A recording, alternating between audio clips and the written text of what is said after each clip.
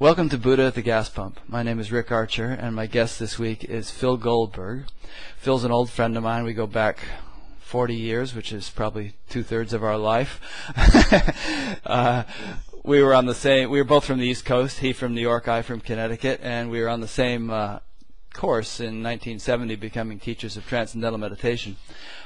Phil has been a writer most of his adult life and written a number of books. We're going to talk about a couple of them today, but in particular American Veda, which is his most recent book, From Emerson and the Beatles to Yoga and Meditation, How Indian Spirituality Changed the West. And when I started out this show, I was just sort of interviewing people here in Fairfield, Iowa, who said they had had a spiritual awakening.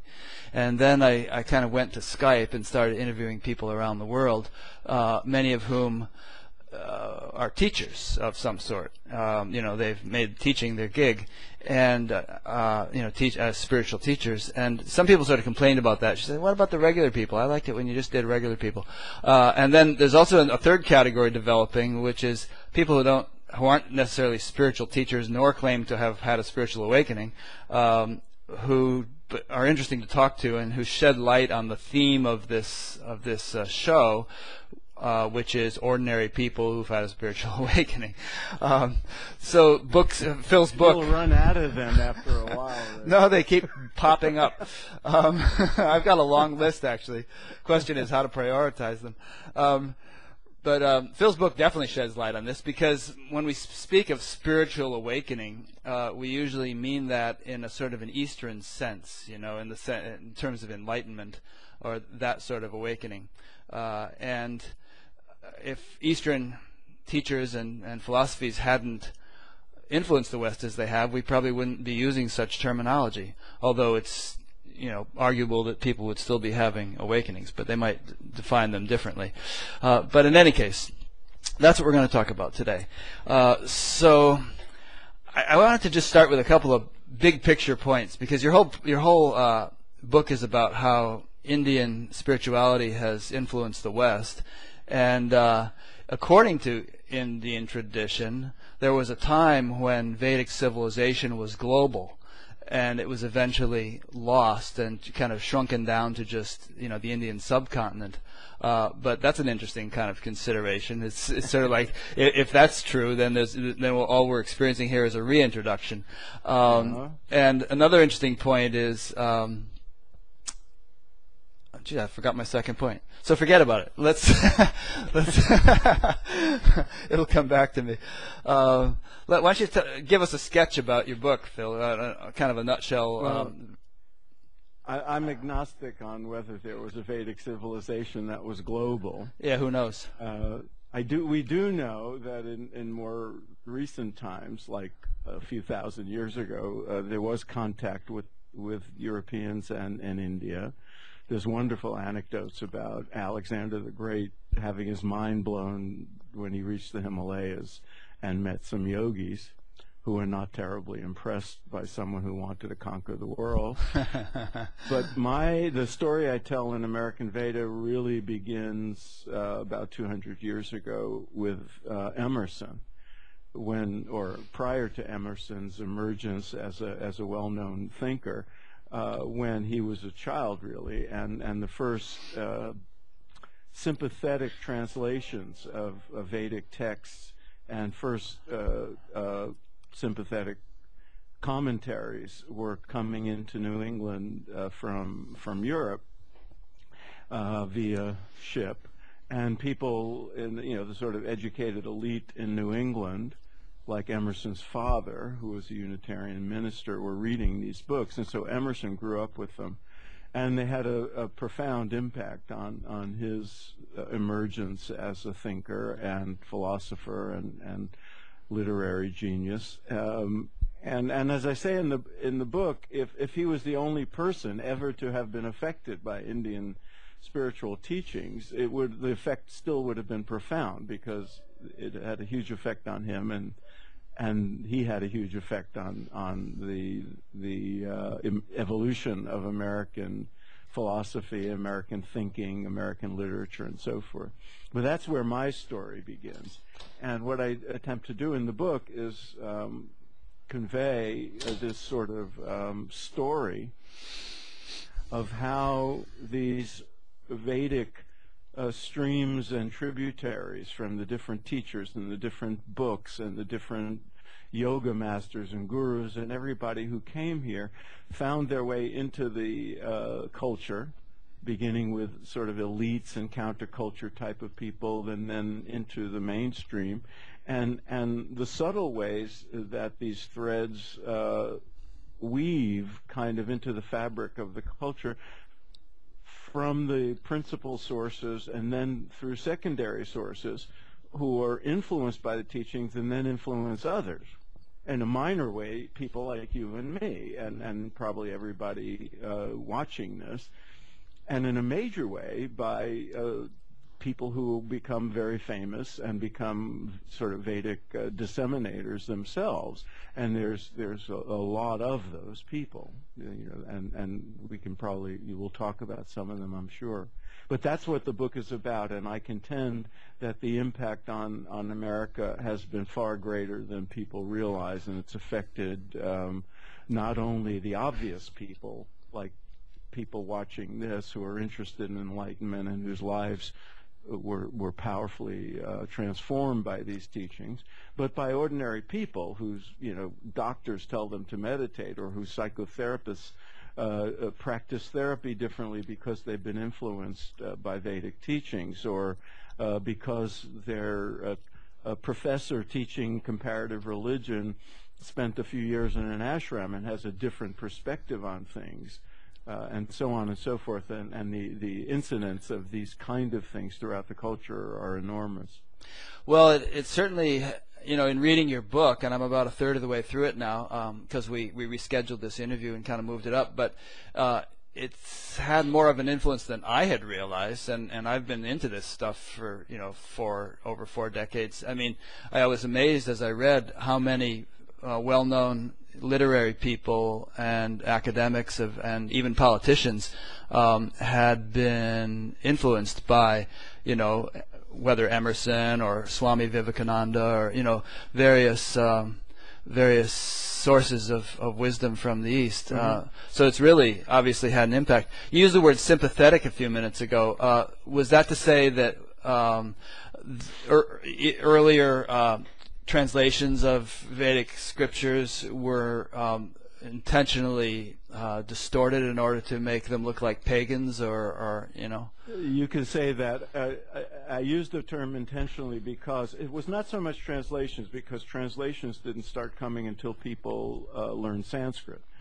But prior to that, all the commentary, all the sort of travelogues, and people writing about India, were pretty much in the service of either of one of the 3 M's that I call mercenaries, missionaries, and militaries. And so during the British Raj, scholars were sort of their assignment was to demonstrate, to get to know the Indian religion and give in order to debunk it.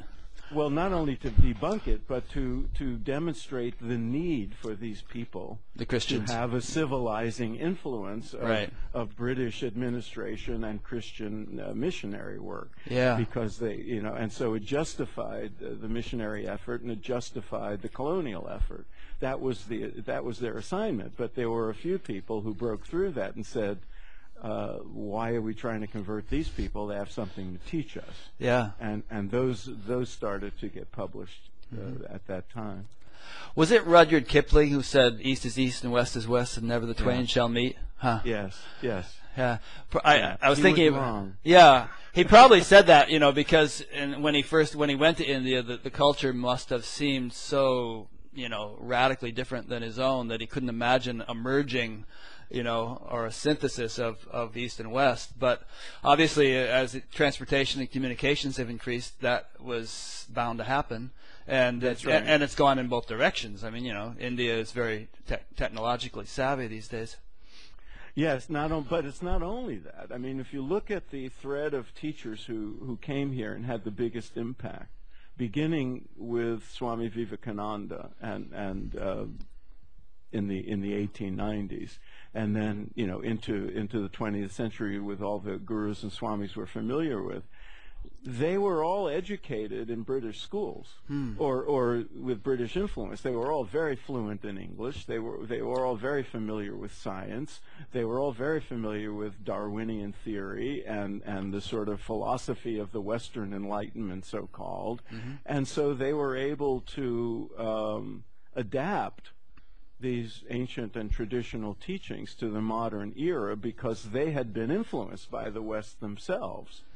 And the modernizing influence that started to take root in India affected their thinking, and they were very smart and very skillful in not only using the term packaging sounds like it was crass, but interpreting and translating and presenting, offering these texts in ways that the West could it could be accommodated and be appealing to the sort of Western rational, pragmatic, empirical mindset. And so the influence went both ways, even in this transmission. Yeah, like for instance, in your book, you said that these teachers would not emphasize the sort of the ritualistic things, or Swami Vivekananda didn't play up the fact that his guru was a Kali worshiper. Exactly. And also they were quick to emphasize that this is not going to replace your religion, it's only going to enhance it. Yes, and that was a big deal. I mean, because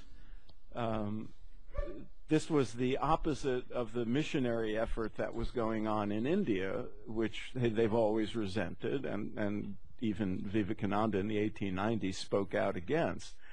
They were all, to a person, all the gurus who came here made a point of saying, we're not teaching you we're not trying to get you to convert to Hinduism. You can be a better Christian or Jew or whatever by practicing these techniques. And even if you're secular, even if you're not religious, you can look at these as self-improvement practices and as a philosophy. So Vivekananda didn't start the Hinduism society. He started the Vedanta society. And Maharishi didn't teach Hindu meditation. He taught TM and made it, an educational organization. And that's the way they presented it.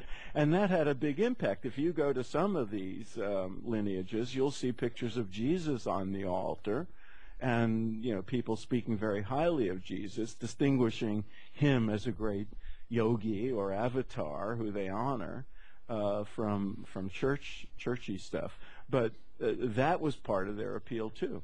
Yeah. Some critics would argue that it was a sort of a deceptive approach because many people did end up becoming very Indianized. They became swamis. They adopted Indian names. I mean, here in Fairfield, Iowa, there are 2 Mother Divine temples. Of all places. I'm in L.A. where you expect that sort of thing. So you're right, but that was an option. None of the teachers made it, with some exceptions, but there were always these sort of layers of involvement that you could choose. You could just be a participant, like, to use TM as an example, because that's what we did. People could just learn to meditate for whatever reason. They didn't have to get involved with anything organizational or deeper than that. On the other hand, some people became so immersed in it that they became almost, like disciples in the classic sense of the word. And in other teaching lineages, there are, as you said, people made swamis and people taking vows and people becoming, sworn devotees of a lineage and so forth. So that option was there. But at the same time, most of those people wouldn't call themselves Hindus. True. That's a very interesting and no one ever said to them, become a Hindu or you're going to hell. Certainly not. And no one ever said become a Hindu or else you can't take full advantage of this stuff. It was just not necessary. I mean, to this day, if you go back to the first teaching organization that got established in America, which was the one Vivekananda started, when they initiate somebody into their form of meditation and the person becomes an initiate, they give them the option of choosing, their own Ishtadevata, and if Jesus or Mary is their chosen form of devotion, then that's perfectly fine with them. Yeah, Amachi does the same thing. She initiates people and gives them mantras, and if they say they want it to be based on Jesus or Mary or whatever, she'll give them a mantra with that incorporated into it. Yeah, it's very common. Mm-hmm. And they'll all celebrate Christmas and Easter in a very sincere way. It was not a cynical kind of thing. Like when Yogananda first set up his headquarters in L.A., he started having Sunday services. Mm-hmm. And if you go to them now, it's like Hindu Presbyterian, on Sunday morning. But it wasn't sort of cynical. That's what Americans do. They go, that's when they're, spiritual. So he did it on Sunday morning and patterned it after what they're accustomed to. Yeah, and I mean, this is all very sort of in keeping with the way the Vedic civilization works. I mean, it's all embracing, it's all inclusive. They sort of, and I mean, in the Gita, Krishna says something like, "Howsoever a man worships me, I accept that," and implying that it could be some biddy in a jungle village in Africa worshiping some god as he understands it, but the all-embracing Godhead recognizes and accepts that in whatever form it's offered. Right. So that verse in the Rig Veda, which is often quoted, that's usually translated, "Truth is one, the wise call it by many names." Mm-hmm. In those days it meant, well, you worship Shiva or Vishnu or, Surya or whatever, but then as the world got globalized, it also came to include Islam and Judaism and Christianity, and anything pursued in an authentic and deep way would be acceptable, to the Vedic tradition. Yeah. I start my day out every day when I turn on my computer by downloading the latest photo from NASA, which they offer, these beautiful high-resolution photos. Usually it's some galaxies or nebulas or something like that. And it just reminds me of how vast the universe is, beyond conception, and what a tiny speck our planet is. It's just infinitesimally small in comparison to the vastness of, and if you devotional astronomy. Yeah, it's really, and if you believe as I do that the universe is teeming with life, then this wisdom that we're calling Vedic or Eastern or something like that is really so fundamental in my understanding that it's not even human wisdom. There could be beings elsewhere in the universe who we wouldn't call human, but who are highly evolved in the way we understand that to mean, who are kind of conversing in the same terms and experiencing the same things through their particular nervous systems. No doubt, but my book does not cover other galaxies. We're focused on America. That'll be the sequel. The sequel is Europe, and then part 3 will be the rest of the galaxy. But your point reminds me of another reason that the teachings that came here found such a receptive audience, and that is their compatibility with science. Yeah. There was never any of this, split between faith and reason, or science and religion like there is in the West. All the great teachers embraced evolution and the scientific methodology and so forth. Yeah, I think I was reading just last night. I think you were referring to the interviews with Bill Moyers and what's his name? Houston Smith, Joseph Campbell. Joseph Campbell, and Bill Moyers asked him something about what he believed, and Campbell said, "It doesn't matter what I believe. What matters is what I experience." Right. And that is one of the real principal, teachings that has taken root in America, because the sort of shift that the Eastern traditions brought, that what matters is the direct experience of the divine, not belief systems or creeds, or those things become secondary. That has really taken root in America, and not just with the obvious people who are meditating and going to yoga studios and all that, but with the mainstream. If you look at religious surveys among just random samples of Americans, the shift to experiential spirituality over the last 40 or so years has been extraordinary. And I think that that's one of the chief contributions that were made by the teachers from the East. Do you think that's what people mean when they say, well, I'm spiritual but not religious?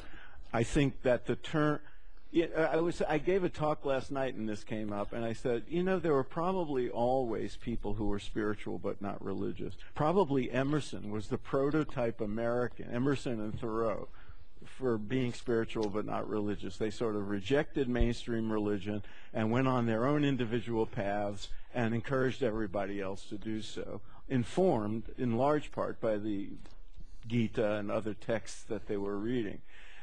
But there was no term for it, and now it's a religious category. Now it's, and it's the fastest growing religious category in America. And I think that being spiritual but not religious in a real sense would have been inconceivable without the teachings that came here. Because if you don't have a practice, and if you don't have an intellectual framework about what it means to be spiritual and what that brings to your life, and if you don't have practices to make that a reality, then it's just sort of stargazing, and it's something ephemeral. But I think the emergence and the acceptance and the permeation of these teachings made it possible for people who were alienated from traditional religion or turned off by it or had difficulty with it in some way to be spiritual in a structured and authentic context without having to sacrifice their integrity or their sign on to a belief system that they didn't feel comfortable with or any of that sort of thing. Yeah. Letting the dog in here. Come on. Okay. Now that is not to say, of course, it doesn't happen on Charlie Rose. He's got a bigger budget. He gets paid for what he does. Have you been on Charlie Rose? No, but we're sending out a hint to the it doesn't happen on Oprah either. Now, I don't think either of us is implying that traditional religion is without its experiential dimension. No, I mean, first of all, there have been great mystics in throughout religious history, in probably every religion, who had levels of experience that modern New Age spiritual seekers would envy. But there was actually a division in the early days of the Christian church. There's a guy named, what was his name? Irenaeus or something like that, who there was this tussle between the sort of mystical, inner-directed, experientially oriented people and the more doctrinaire, Bible is literal, just believe in the word, so on type of people, and the latter won out. Yeah, they sure did. but there's now, and you're right, of course, and none of I would not denigrate the fact that any individual could go to a church or synagogue and have a transcendent experience, or be walking in the woods and have a transcendent experience independent of religion. We all know that is not only possible but does happen. But the odds are against it if you don't have a genuine spiritual practice that you do, and if you don't have a teaching that encourages it, and those things were kind of lost to the Western religion. So in our generation, when we came of age and started to become seekers of truth and self-transformation, it wasn't available. It wasn't really happening, and so the East made that a priority, and there it was being offered to us. As a result of that, there's been a tremendous revival of mystical Christianity and mystical Judaism, especially in the last 20 or 30 years. And one of the chapters you haven't got to in American Veda talks about that, because you start with people like Thomas Merton, who were being influenced by Asian texts and Buddhist and Hindu literature, and then started corresponding with teachers in those traditions, and people like Bede Griffiths, and a whole bunch of rabbis and other Christian leaders. They looked to the East and said something's of value here. And then in the 70s, the 60s and 70s, when people like us were, going off to India and being with gurus, a lot of the Christian and Jewish leaders, as you know, said, why? Why are these people turning away from us and going to these Asian teachers? And as the result of that, of the investigation of some of those people, like Father Thomas Keating and certain rabbis, was to say, we can learn from these teachings and adapt them to our Christian tradition or our Jewish tradition. And in fact, let's look into the lost materials in those traditions and see if we can revive them and make them available to lay people. And so now there's, if you look, Google Jewish meditation or Christian meditation, there's a ton of stuff. That centering prayer, for example, which was, sort of based on the TM teaching procedures. And, there's people meditating who, because of rabbis who were seekers like us in the 60s and 70s and learned to practice meditation through a guru or a year in an ashram or whatever, they now teach Jewish meditation using Hebrew instead of Sanskrit as mantras. Yeah. They've adapted what they learned to the tradition that they came back and re-embraced. I mean, I've interviewed a number of such people. It's fascinating. It's interesting. It almost seems like, well, I imagine there will always be cultural distinctions and diversities, but it's kind of curious to speculate as to how far this will go, but who knows? Well, yeah, no, I'm always asked to make predictions because I wrote a book. Yeah. And it's like, I don't want to go there. It's just like, this seems to be the direction of evolution. Yeah. Whatever form it takes, it will have the characteristics of being more genuinely inclusive, more genuinely independent, and more genuinely inner-directed and experiential. Yeah, and, and non-dual. And not dual. Non-dual. Yeah, there'll be this there's a genuine non-dualism emerging where that includes the duality of devotion and the awareness of ultimate unity at the same time. I want to talk about the whole non-dual Neo-Advaita thing as we go along, but I just wanted to kind of mention that it's just like the Eskimos have like 30 words for snow, and in the East in India there's all this subtle knowledge of fine distinctions in experience and various components of the subtle personality and so forth. They've really mapped it out and understood it very subtly and thoroughly, whereas in the West it was that sort of understanding was really rather vague and blunt. And and so I think what you're saying is that sort of emphasis on inner exploration has been the essential gift of the East to the West so far. Sure. And rather than and to recapitulate, rather than just sort of toss aside one's religion, the religions are kind of waking up to that possibility, perhaps even in their own tradition. I mean, Jewish tradition has the Baal Shem Tov, right, who was a great mystic, and all the Kabbalists. Yeah. And you mentioned suppressed literature. I mean, there's the whole Gnostic Christianity, which had a lot to say about all this, but was repressed back in the early days. And there's been a revival of this, catalyzed, I think, by the emergence of teachers from the East. And one of the things that's interesting about it is it's also being democratized.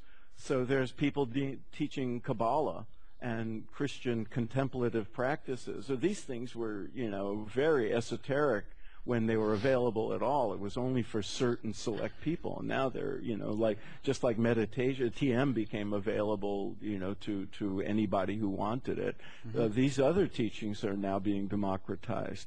And that's what's happening. But what you also reminded me of is it's not just the religions that are being transformed by this. So is the secular disciplines. So the delineations you spoke of, this investigation of consciousness by the East, the systematic investigation of consciousness, is influencing psychology and neuroscience. So our understanding of consciousness, our understanding of human development through the evolution of psychology as a discipline and all the mind sciences, that has been powerfully affected by the emergence of these teachings, and the sort of cutting edge of psychology and cognitive science and neuroscience and all that has been influenced by the theoretical models, you could say, of the literature from Buddhism and Hinduism for 40 years now, ever since the teachings became more available. Yeah, growing up in a sort of a TM culture, we were both conversant with the scientific research on meditation, but I've never explored that aspect too much outside the TM culture. I'm exploring sort of teachers and teachings, but I've never really looked much at the research. Right. I mean, if you had a whole map of the kind of research you're talking about in physiology and psychology, how big of a circle on that map would the TM research be? Oh, it's big. It's big. It set the prototype. I've interviewed over the years a number of people involved in transpersonal psychology and in consciousness research and so forth. The people who read, scientific journals and go to conferences and all that. And my sense is that over the years they've recognized the TM research as truly groundbreaking. This was, it set the tone. I mean, Keith Wallace's research and then the subsequent research he did with Benson, that got the whole thing off the ground. And there's a lot of, well, I have to be honest, that there are mixed feelings about the TM research in those circles that outside of the TM scientists. One, they recognize the amazing amount of research that's done and recognize most of it as making an important contribution.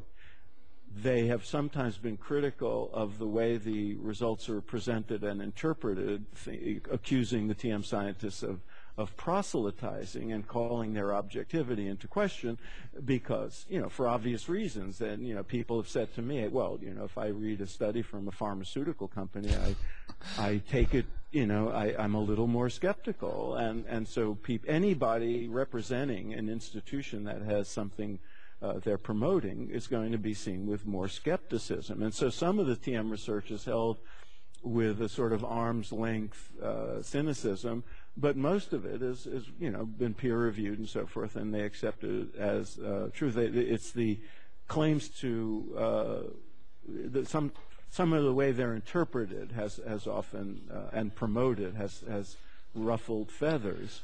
But there's also been a tremendous amount of research on other practices, and one of the interesting things now is, people like you and me in the early 70s were presenting this research and were very upset that the research done on TM was being generalized to any old form of meditation, and we would say no, not all forms of meditation are the same, and the science is finally coming around to that.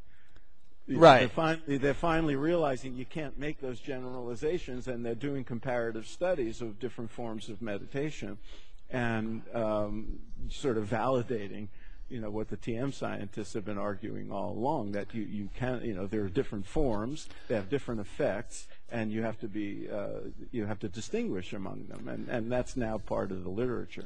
Well, the TM scientists have been arguing that ours is the best, and a lot of times the research is used to try to prove that. But I mean, I imagine that scientists outside the TM world are not necessarily coming to that conclusion. They're just saying there are differences. that's the more objective way of stating it. But they might say one is superior to the other for certain things. Right. So if you do a blood pressure test and one form lowers blood pressure more than another, that's a valid conclusion to come to. Mm-hmm. But with respect to other things, that's one of the things that has ruffled feathers. It's that. Yeah. And that kind of gets us back to the different strokes for different folks theme of the Vedic, civilization, which is that, the masters, the teachers realize that different people have different temperaments, and different practices are going to be suitable for different people. And for different purposes. Right. And it could very well be that some of the practices being studied work well in combination with one another. Mm-hmm. Because there are certain forms that, involve contemplation on content, and certain forms that involve what we used to say is not good for meditation, concentration, mm-hmm. which in its context, isolated from the imperative to transcend, and to transcend thought, that there may be some value in training the mind or whatever it is. So we're learning that there may be meditative practices, yogic practices that have different values for different purposes. Yeah, good point.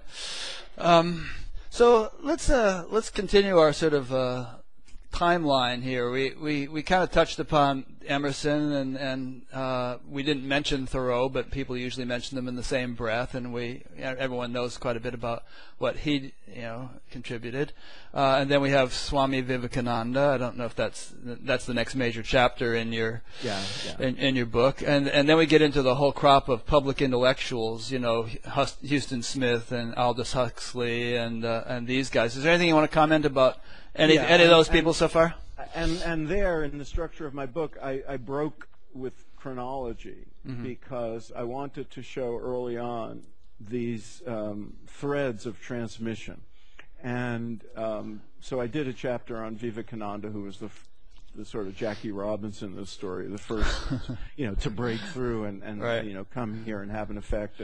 And he created the Vedanta societies, which are still going strong. And the Swamis who came to run head up the Vedanta Society centers in America became mentors, especially in the 40s and 50s, to young intellectuals, Westerners, who went on to have a huge impact on the culture. So I wanted to show that early on, so I mm-hmm. skipped ahead a little bit to the 40s and 50s, and then went back to Yogananda's arrival in the 20s. But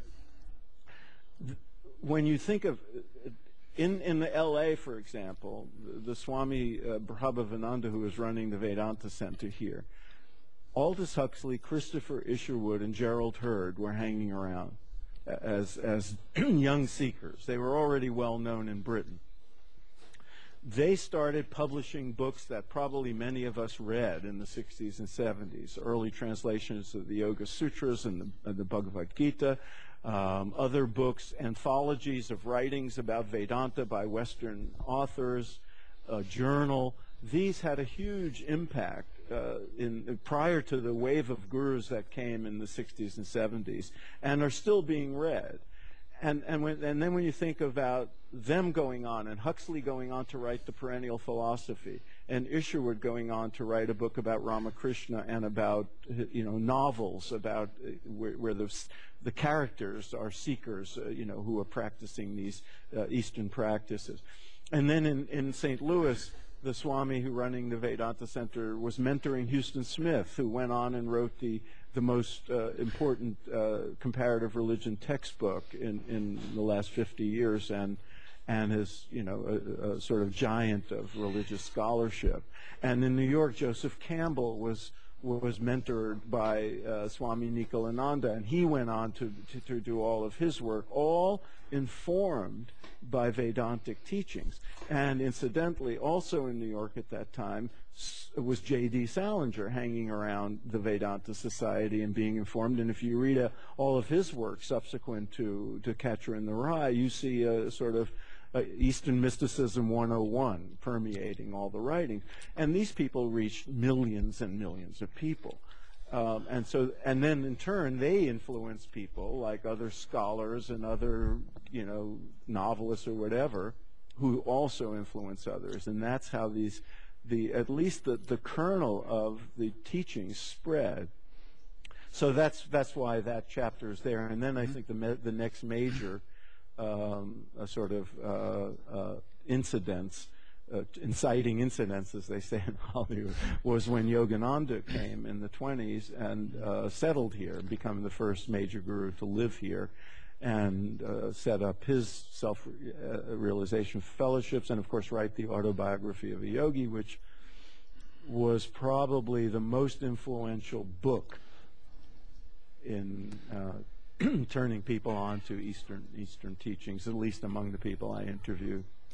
Actually, since we're talking about all these authors, we could rewind the clock a little bit and mention Mark Twain, who, at one point was the most famous man in the world and certainly the most famous author, and who went to India and was very impressed. And some of his later books actually contain a very mystical theme. There's one book, I forget the title of it, where there's this boy who performs siddhis, and there's all kinds of interesting things that came out from his having visited India. Yet another thing that didn't get into my book, I'll have to put on the website. Yeah. But I do mention that he went to India, and his journals of writings from India were published, and gave a lot of people their first glimpse of at least Indian culture, if not the spiritual component. Yeah. So Yogananda, he definitely had an impact and spanned. He was in the U.S. for a number of decades. 32 years he lived here. Long time. And you want to say anything about him in passing, or do we? Well, it's principally the autobiography of a yogi that had a huge impact. I mean, and going back to when I think of remember the 60s, most people I knew who were busy being seekers had read that book at one time and passed it around to their friends and so forth. But he also was very innovative. He was a great example of somebody holding firm to tradition while also adapting to Western culture. Because back in his early days, he started distributing some of the teachings that were only given one-on-one through mail order, which was the kind of internet of its day. You signed up for lessons, and they came every week or two in the mail on your doorstep. And this was, you think about the innovation of that. And then, later when Maharishi and the gurus of the 60s and 70s came, they had television and videotape, and then later, the internet. So they were all kind of innovative and cutting edge. Yeah. And he was an early example of it. My introduction to this sort of thing happened initially at prep school. I went to prep school for a year because my parents felt it might get me away from taking drugs. It's where I first got stoned, was at prep school. But my roommate started mentioning yoga, and somehow that rang a bell in my mind. Yeah, yoga, that sounds interesting. And then that summer I was driving down the Post Road in Westport, Connecticut, with 3 friends in the car, and one of them in the back seat was reading from the Tibetan Book of the Dead, translated by Timothy Leary and Richard Alpert. Yeah. And it hit me like a ton of bricks. I thought, wow, enlightenment, that's what you're supposed to do. I realized, there is such a thing, and so there again was that Eastern influence. And then after about a year of fooling around, I learned to meditate. Yeah, and needless to say, you were not the only one who had that pattern. Right. And Ram Dass, the former Richard Alpert, was kind of the prototype of that, and the most famous of people who had that pattern of seeking and drug taking and reading and then settling into an authentic spiritual pursuit. Yeah. All right, so your book moves on. You're talking about beatniks, hippies. This is the part I haven't read yet. Consciousness expanders, but we're sort of alluding to that now in terms of the whole drug culture, which everything changed then. Yeah, which had a sort of a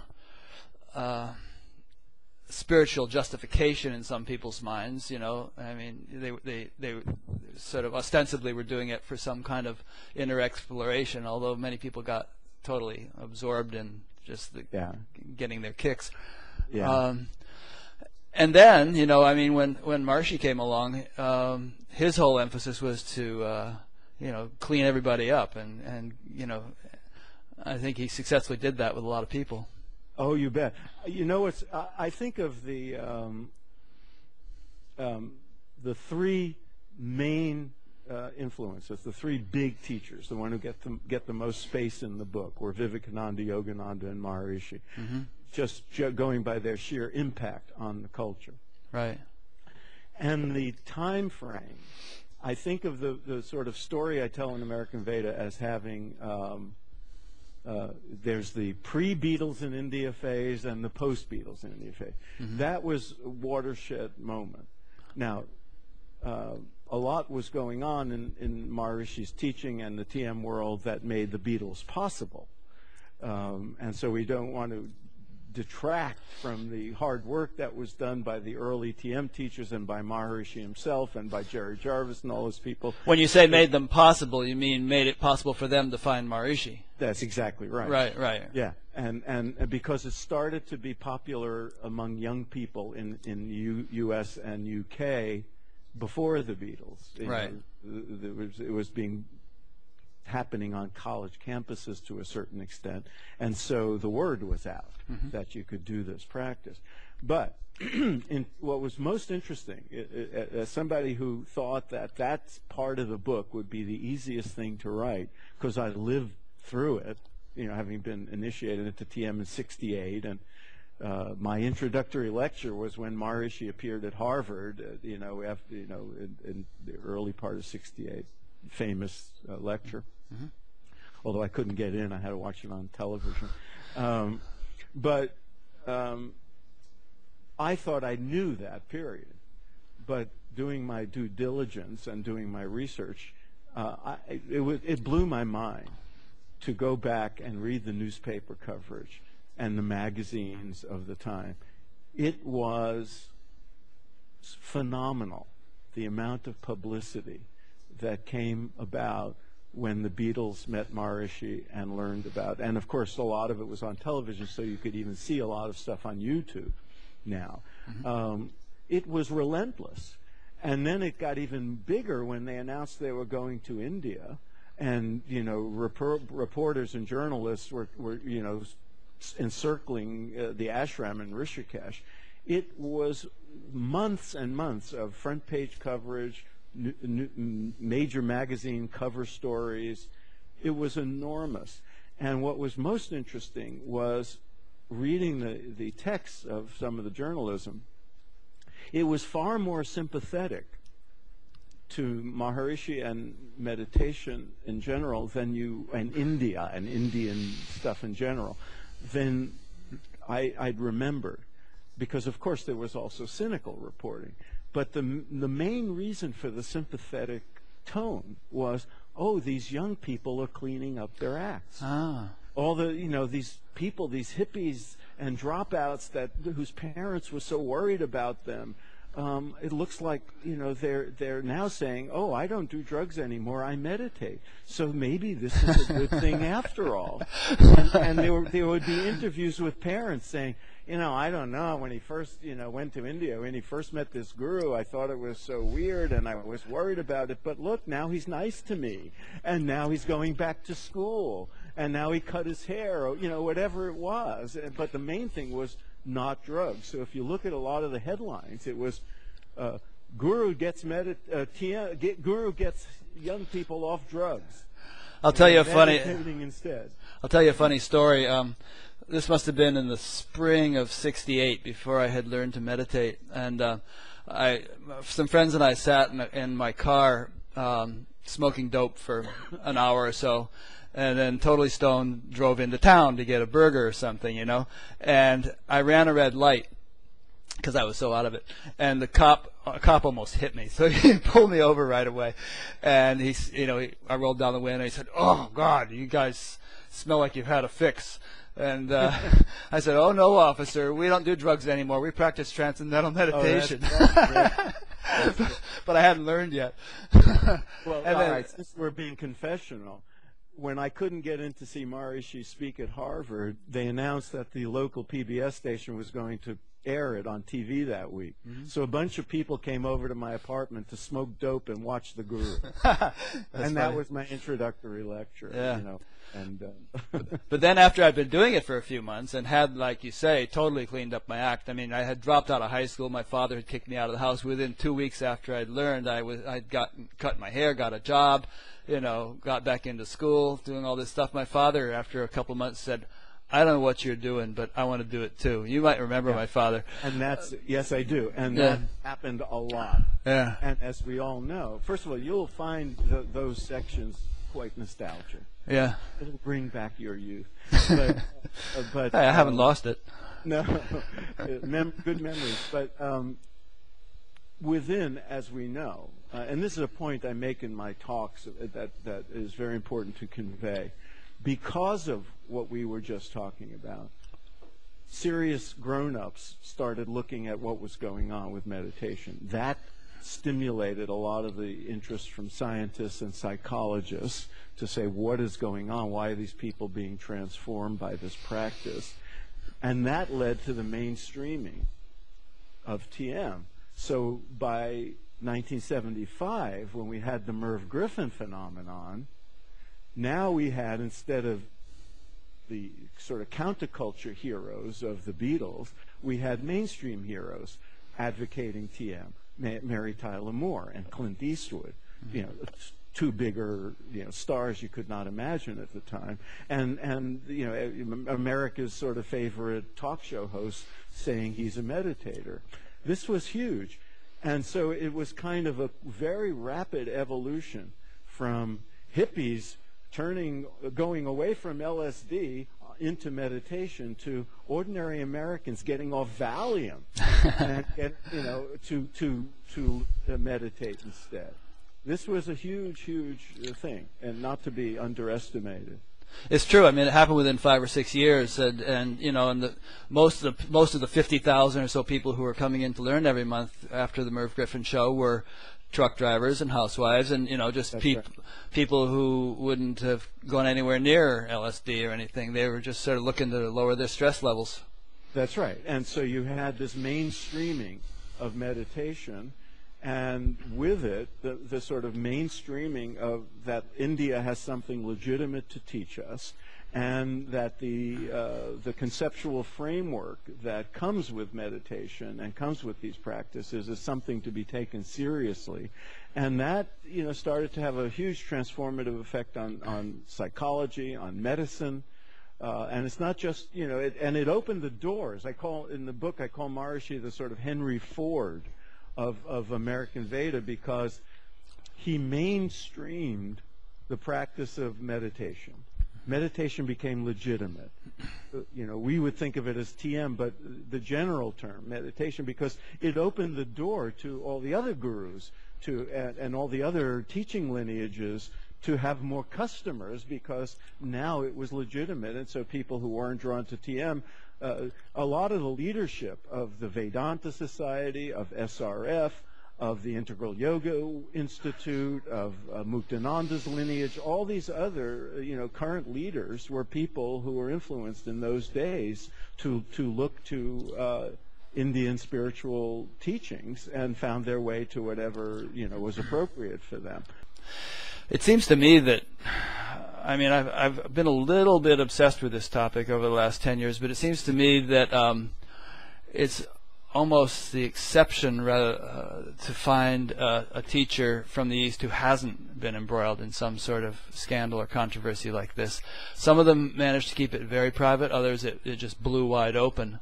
But it puzzles me, and I've given it a lot of thought. I sort of feel like perhaps the reason, and you see what you think about this, is that the culture in which these teachers grew up didn't prepare them to deal with being surrounded by beautiful young women and lots of money and stuff like that. They may have grown up in an ashram and just didn't, you know, they had issues that they didn't even know they had, and may very well have reached a very high level of consciousness, however we want to define that, but had shadow issues that hadn't been dealt with and that were triggered by the proximity of these temptations. I agree with you, everything you say, especially back in the 70s. And, you know, I think your analysis is probably true, but one of the takeaways from this, and of course you're not the only person who has thought about this stuff, it has given rise to a lot of interesting thinking, you know, especially in circles of people who are both spiritual practitioners and intellectual psychologists and people like that have given a lot of, people like Ken Wilber have given a lot of thought to it and written about it.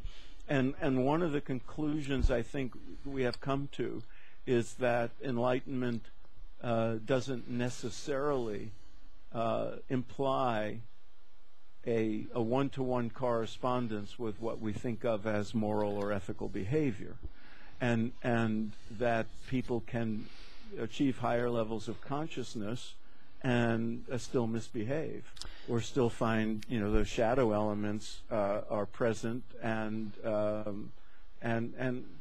whole humanness of the experience, and the unreasonable expectations that we project onto people of spiritual stature has come into focus over the last few decades, and I think we're a lot more mature about that now as a result. Which is not to, by the way, you know, downplay the wounds that these scandals created, and the disillusionment and the hurt and the pain. There was an awful lot of that, and it's still there for a lot of people. Yeah.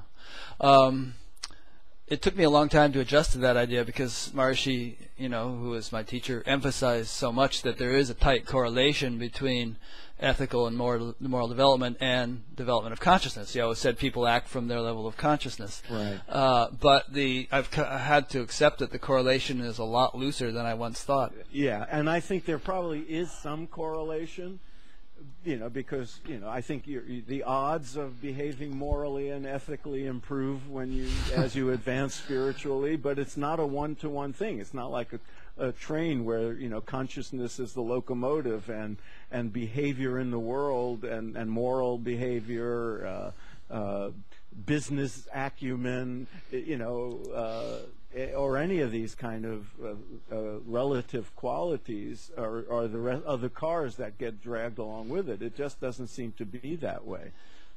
Yeah, yeah. And there is that shadow element that we, you know, carry with us, and our humanness and our physicalness and our bodies. I mean, all these things are factors that can't be dismissed. But I think, you know, the tendency to elevate gurus to a certain level, and to take a surrender to a guru, or a humility to a great teacher, to the extreme of believing everything they say, or of assuming everything they say is true, and there's a certain infallibility quality to it. I think, you know, that we've learned better. Another thing people fail to do, I think, is to discriminate between what the guru is saying, which may only be a reflection of his particular opinion or cultural development, and what he's saying that might have some universal truth quality to it. You know, like if for instance, a guru makes some comment about politics or something, is that really cosmic intelligence offering opinion about politics, or is that just you know, his opinion? And the whole notion of gurus don't make mistakes, that everything they do is in line with divine intelligence or God's will, or whatever the motif is. And you know, and psychologists call that the halo effect, and they've been using that term long before there were gurus. I mean, when people like Edison and Einstein were around, they were always asked their opinion about social things and cultural things and politics, because they were geniuses in their field. Yeah. And there's this assumption that genius would carry over. So why should we make the same assumption about spiritual genius or philosophical genius or good, you know, charismatic teaching skills? But it's even more so with gurus, because there's this spiritual sense of surrender and perfectibility that we mistakenly allowed to cross over to those fields. So, you're right. Gurus are also products of their culture. I remember, when I was troubled over some of the things Maharishi was saying about world affairs or some of the policies of the movement, one person who shall be nameless said to me, well, he's Indian. Mm-hmm. And I thought, oh, yes, he's from India. Yeah. He's not only from India, he was of a different generation. Mm-hmm. And a totally different lifestyle and cultural milieu. So, of course he's going to see certain things differently and do things differently. Why do we assume it's necessarily appropriate or correct or mistake-free? I think the confusing thing about gurus, though, is that whereas with Edison or Einstein, they were scientists, and we don't necessarily expect scientists to be saints, but right. but a guru is associated with higher states of consciousness, quote unquote, which is associated with saintliness. We picture right. Christ walking on water or something, right. and saying, "Be therefore perfect." And so we and some gurus, Maharishi in particular, explicitly taught that if you get enlightened, you're not going to be able to make mistakes. Mistake-free life, not violating laws of nature, yada yada. But then it's incumbent upon us to ask the question: what does that mean? What does it mean not to make mistakes in the cosmic sense? What does it mean when you try to apply that principle, even if you assume it's true, which I don't. But if you assume it's true, what does it mean about when you apply it to life in the relative world? Does it, there's a million stories of Maharishi complaining to people about why didn't they tell him he was wrong about something? Yeah. Well, they didn't tell him because they assumed he couldn't be wrong. He said that to me one time. Yeah, there you go. And I heard him say, "Oh, I made a mistake. I should have done this." Well, yeah. There's cognitive dissonance there that people did not want to look at, and. Well, the funny thing is, just Maharishi, I must tell you, it was in all the other movements as well. Absolutely. The thing is, though, if you read the Vedic literature, the Puranas, they're full of wacky stories, of saints and sages and Maharishis and Brahmarishis and whatnot going at each other, battling and doing all kinds of crazy stuff that doesn't fit into our concept of morality. They're human, and so. This is a big lesson, and in my experience, the young practitioners now, the young seekers, even the ones who are around gurus and love their guru, they're not quite in the same, they're not making the same mistakes, maybe because they saw their older siblings or their parents go through what we're talking about.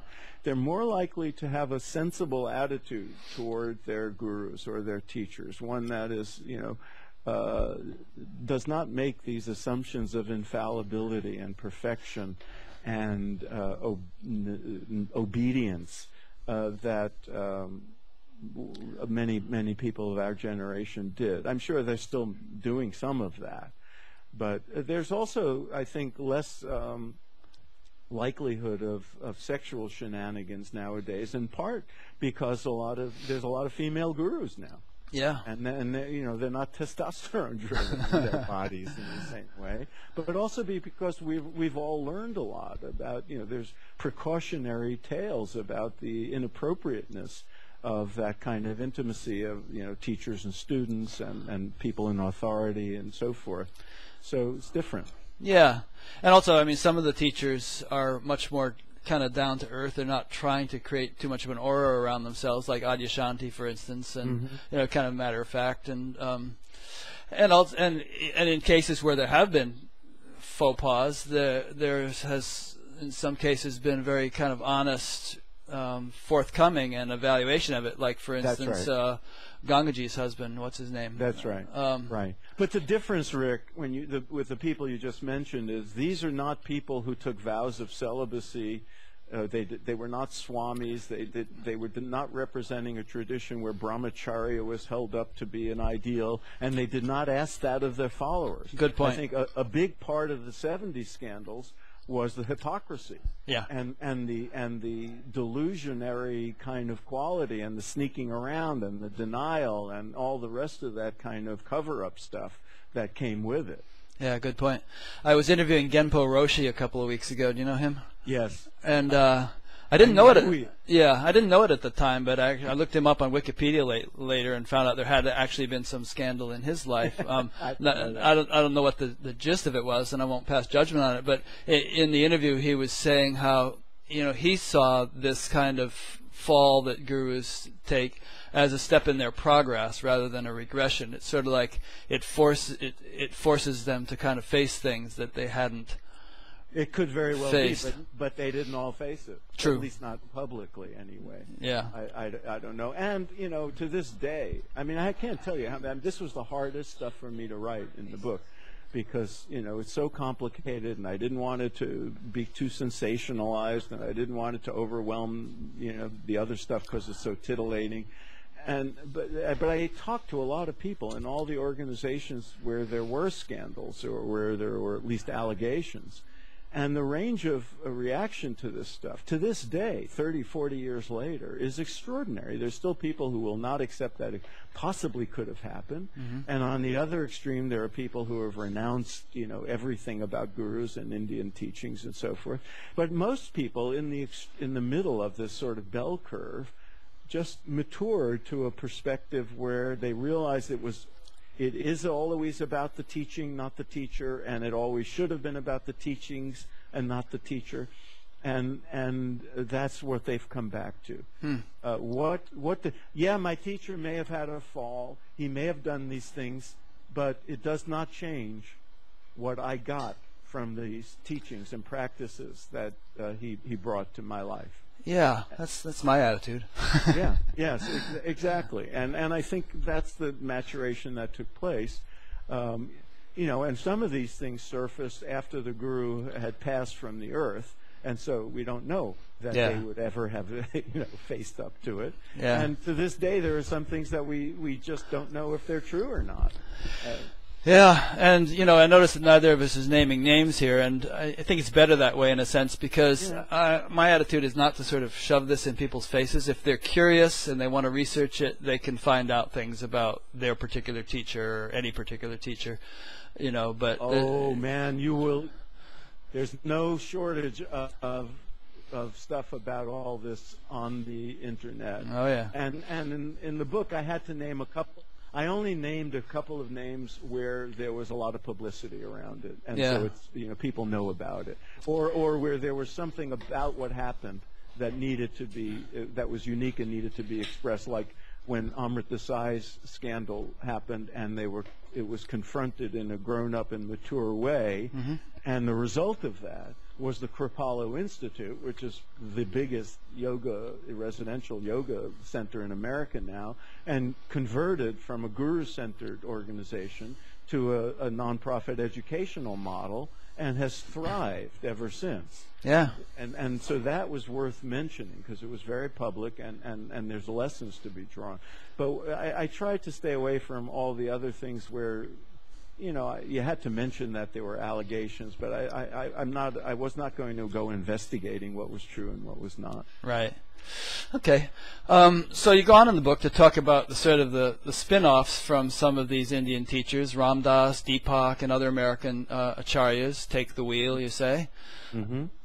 Yes, and some people who became actual gurus with disciples who were Americans, and others who became scholars, and others who became psychologists or whatever. I call them all the Vedic transmitters. Like Andrew Cohen you're probably referring to, and yes. Ken Wilber and so on? Right. All of those people are mentioned or profiled and given some time in the book because they all made contributions in their own way. Mm-hmm.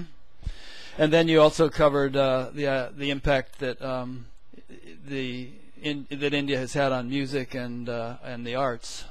Well, I focus more not on necessarily. Yes, it's about the impact India had on music and the other arts, but more how the arts became means of transmission, and artists became means of transmission, and the principal one being Ravi Shankar, right, and his impact on classical and jazz musicians, but principally George Harrison, and through George, of course, tremendous amount of transmission because of his interest in the spiritual component of Indian music, and he became the true seeker among the Beatles and a transmitter in his own right. Mm-hmm.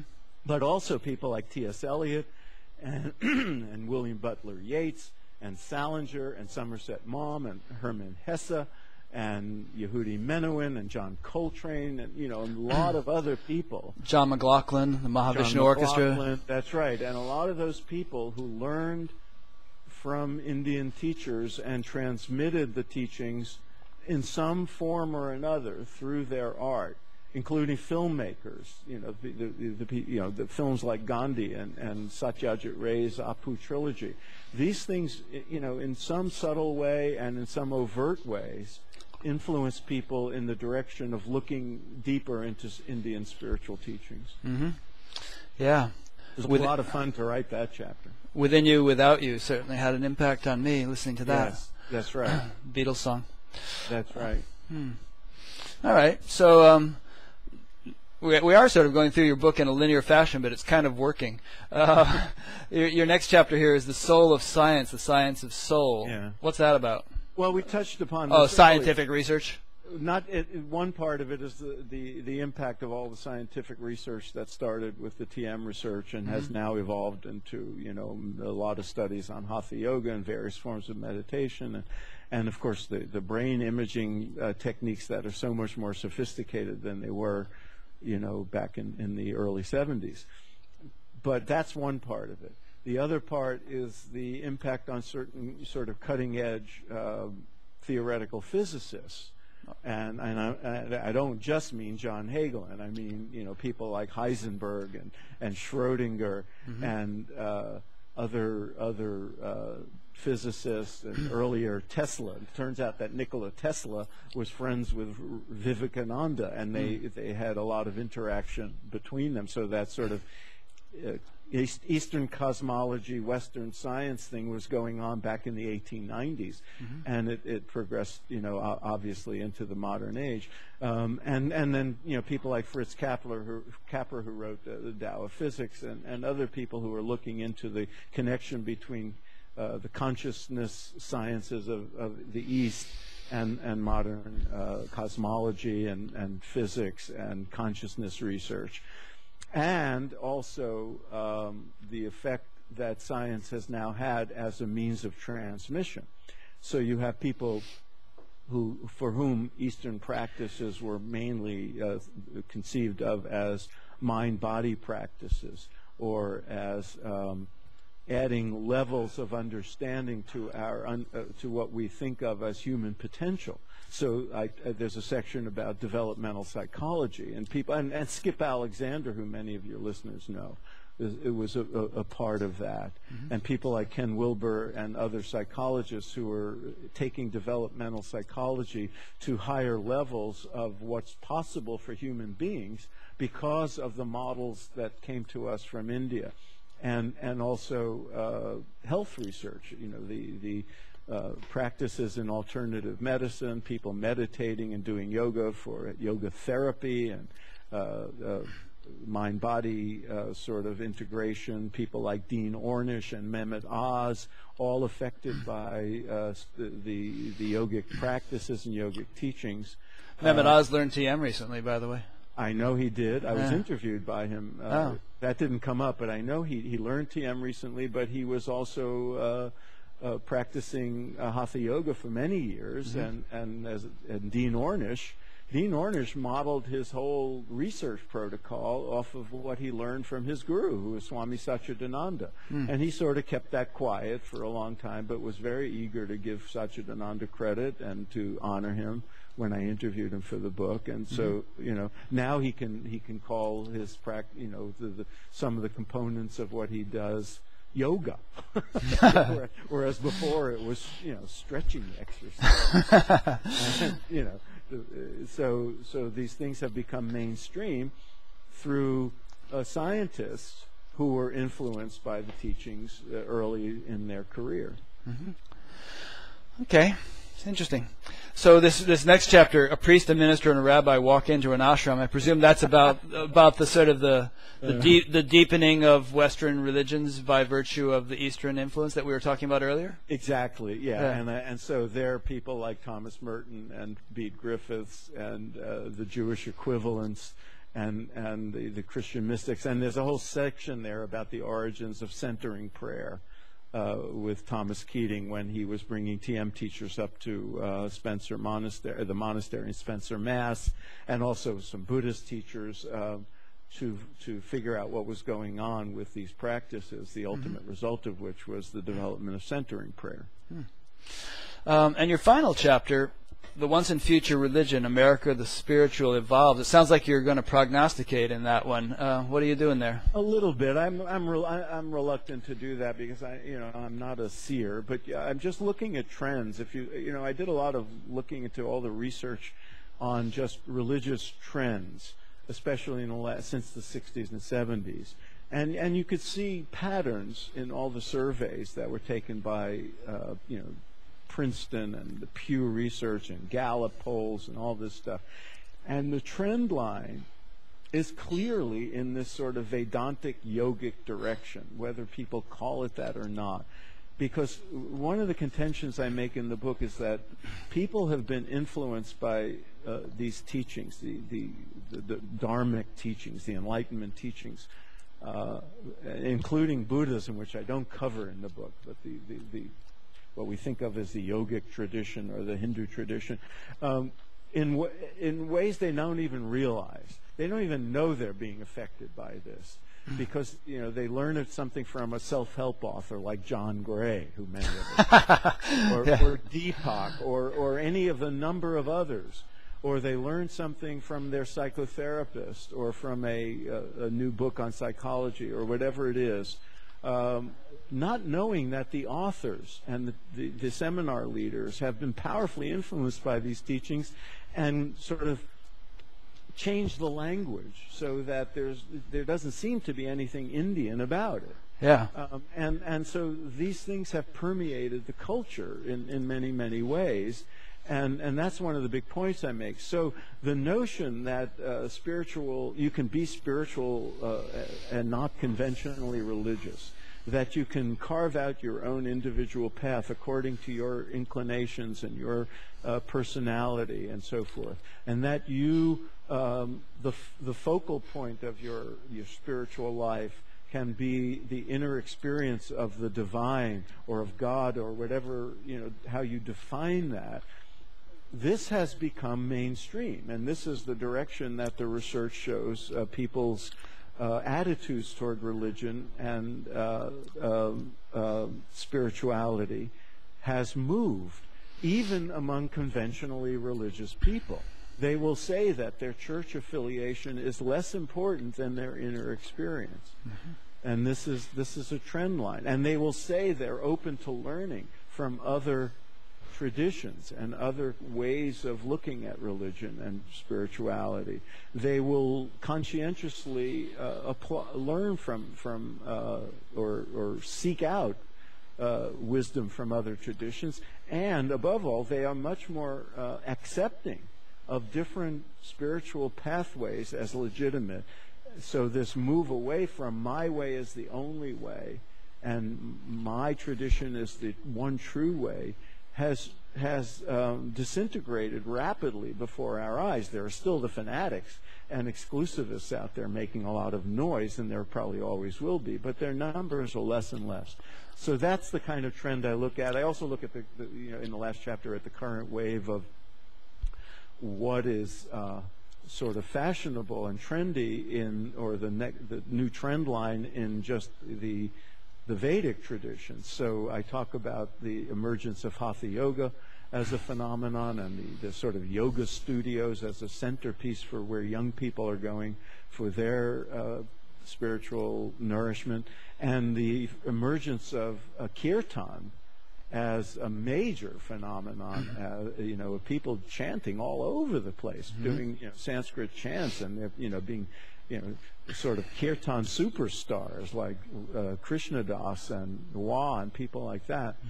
That's an interesting phenomenon because it's sort of people becoming more devotional, and the sort of bhakti element is coming out more and more to balance out, you know, the jnani kind of intellectual aspect. So I talk about these trends and some of the newer gurus like Amma and Sri Sri Ravi Shankar who have emerged since the 80s. Have you given much thought to the whole Neo-Advaita movement, as it's called? Yeah. What's your take on that? Well, I have mixed feelings about it because, on the one hand, it's fascinating that non-dualism has become a commonly accepted term, and there's all these teachers teaching a kind of non-sectarian non-dualism, which I think has tremendous impact and importance. On the other hand, I take a lot of exception to the way some of these teachings are being interpreted, and how people like Ramana Maharishi are being sort of evoked in ways I think do not do justice to who they really were, and do not, you know, are not accurate in their interpretation of what they stood for and what they were teaching. And primarily, it's the attitude I saw among a lot of the Neo-Advaita teachers to honor the sort of absolute, you know, to disengage from what we think of as the relative, and to discount relative experience. And it's a very renunciate oriented way of looking at the world that sort of takes all the sort of concept of Maya and all this is unreal and all this is illusion to mean that you shouldn't be concerned about life in the world. And that it has no real value or no meaning, and this leads to a kind of, I think, a kind of disengagement that is false and can lead people astray. But the biggest problem I have is that they started to denigrate spiritual practice. Like, you don't need to practice; just sort of snap out of it. You're already enlightened, so why meditate and why do any of this stuff? Which I think does not do justice to where people are at, and you know the importance of these traditional practices. Yeah, it's all very well put. It pretty much echoes what I've been thinking and saying about it, and I tend to bring it up in almost every one of these interviews because it sort of have a little bee in my bonnet about it. Me too. But I have to say, from what I can tell, it's started to change, because I think some of those teachers realized that they were not honoring where their students were at, and they were, you know, leaving out something very important in the whole, you know, emergence of these enlightenment teachings. There's one Zen teacher once said, "Enlightenment is an accident, and meditation makes you accident prone." Yeah, I heard that one. And that was always a sort of clever way of saying, yes, in an absolute sense, we're already enlightened, and you know, once you're enlightened, you realize you don't need to practice, and you're already there. But that's not where people are, and you have to make yourself. You know, it's like Ramakrishna used to say, grace is everywhere, but you have to set your sails. Mm-hmm. Otherwise, you don't catch the wind. Well, in many cases, I think that's not even where these teachers are. I mean, they've gotten I used to give a pretty good rap when I was 17 about all kinds of, you know, spiritual realities, and speaking as if I was living from that level, which I wasn't. And, you know, I think in many cases, I don't know for sure, but I think, you know, you can get a very intuitive feel for non-dual reality and feel that, okay, well, that's what it's all about. I mean, that's and you can just start learning to talk from there. Yeah. But I'm sure there's a lot of that. But if you were somehow able to magically step into the shoes of Ramana Maharishi and see the world through his eyes, you might find there's quite a radical contrast between what you had been experiencing and thinking was enlightenment and what someone like he was experiencing. I suspect you're quite right about that. And to come back to the teaching aspect and the sort of concept of upaya, or skillful means, Ramana Maharishi and Nisargadatta did not tell people not to do spiritual practices. Right. They were all for spiritual practices for people, you know, on the path, and they made that very clear. Yeah, there's a young, very popular Advaita teacher, non-dual teacher named Jeff Foster. I don't know if you've heard of him, but I'm going to be interviewing him in a few weeks, and he tells this story about where he was taking a walk with his mother, and his mother said, "Oh, look at the beautiful tree," and he went into this whole cold rap about how there is no tree and there is no person, and blah, yada yada, and he said he looks back at that now and kicks himself, thinks that I was very foolish, Oh, good. I'm going to get him to tell that story when I interview him, and we'll take it from there. Yeah. But good for him. And from what I gather, that's he's not the only one of the non-dual teachers who have come around, to recognize that the relative is also part of the picture and is absolute, but it is also relative, and that's which in the Vedic knowledge, as I understand it, Brahman is said to be the container of both absolute and relative, sort of a synergistic thing where it's more than the sum of its parts. Exactly, and that to me is true non-dualism, not the rejection of relativity. Yeah. Alrighty. So in terms of your own personal progress and spiritual practice and all that, how's it been going for the last 43 years? Speaking of the relative, but I have to say, this is an aside, I'm watching the Skype thing, and your picture is frozen. Oh, don't worry about it. Don't worry about it. Okay, fine. Yeah. Well, it's one learning after another. Mm-hmm. I just continue to try to evolve in the way that's appropriate for me, and I've gone through my changes. I will say this, because friends of mine out there, who might be watching this might wonder, with all my research and everything, I still do my TM. Mm-hmm. That is still the centerpiece, and has been, since 1968. It's the centerpiece of my spiritual life, and I value it probably as much or more than I ever did, because I'm less naive in my acceptance and my evaluation of it. And I've come around to appreciate Maharishi's contribution and the practice more and more, while also coming to respect and value many of the other teachings that have come, and the different variations of the Vedantic and yogic traditions, and the different teachers who came and what their contribution was. So I became at a certain point, much more open-minded to learning from other teachings and teachers, and much more eclectic in what I do. But TM remains the centerpiece of my practice, and I find it still indispensable. But I also think I love going to kirtan sessions and chanting with the young people.